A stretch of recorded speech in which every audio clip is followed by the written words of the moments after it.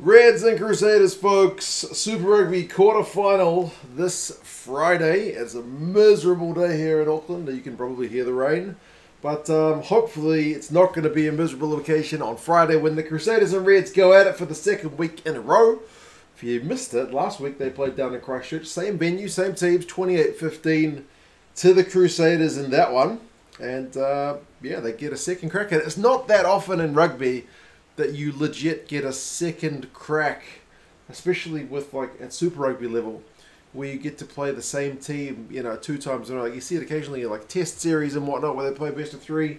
At this level, yeah, it's just not very common. So it'll be fascinating to see what the coaches have worked out from playing each other last week. But anyway, we're going to go through the lineups, some prediction stats, and you guys can let me know your thoughts on how this one might go. Crusader finished second in the competition. 11-3 was their record. Good enough for a home quarter. The Reds kind of limped through the second half of the season.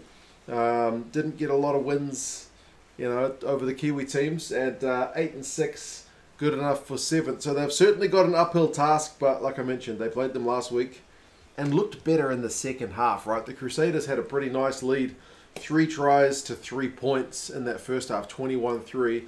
The Reds did win the second half with 2 tries to the Crusaders 1. So maybe that's a sign of optimism. The Crusaders have picked a pretty similar lineup, just with the addition of a few All Blacks and Bryn being back. Bryn was a late scratching last week, but he is back in the lineup.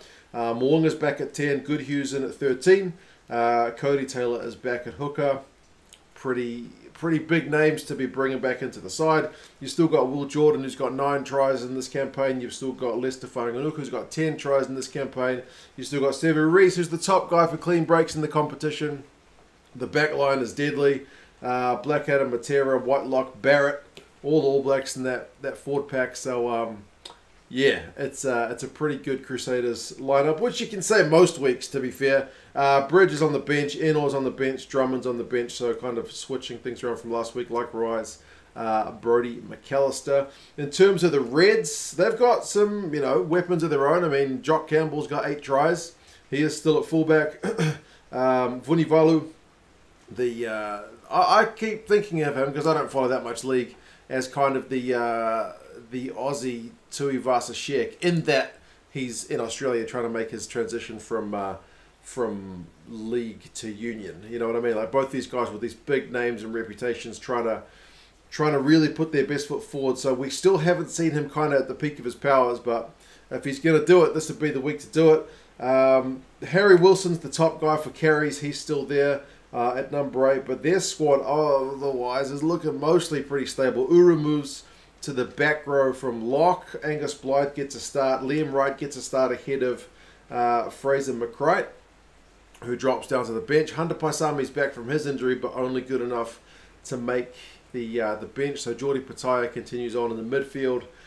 Tate McDermott's co-captain along right. Hoopert also gets a start ahead of Xander this week. So it's a little bit of chopping and changing, but not real kind of wholesale changes. You know, it's unfortunate they're not able to bring back the likes of an Okada the same way the Crusaders have been able to bring back a Mo'unga, but you know, sometimes that's just the breaks. Last week, the Crusaders' ball carrying was certainly more effective, averaging over 5 metres a carry to the Reds' 3. That's a big difference. Will Jordan had 113 metres and beat 6 defenders, so he was an absolute live wire. How do you keep him quiet? Kind of easier said than done. But then again, Goodhue had a pretty solid shift of his own, 110 metres, 5 defenders beaten from him. And interestingly, Goodhue didn't really have any drop ball, which is kind of uncharacteristic for him in recent times. But Will Jordan did have a few that went awry. Kicking was a big theme of the game last week. If you guys watched it, you know there was a lot of tactical kicking going on. Part of that was the conditions, but it was 33 kicks from the Crusaders, 31 from the Reds. The Crusaders averaged 25, so a lot more than normal. The Reds averaged 22, so a lot more than normal. So that was just the way the game was being played. The Reds lineout this season has continued to struggle a wee bit. 80% is their success rate, which is too low. I feel like against the Crusaders, you need to get it. You can maybe afford to drop like 1 or 2.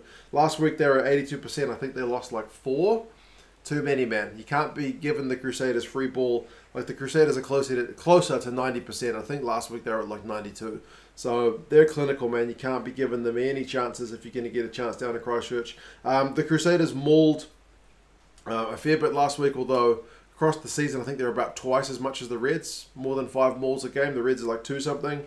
And they have the most efficient maul in terms of, you know, getting ball forward in Super Rugby. So it's going to be a big weapon for the Crusaders, you would imagine, in this one.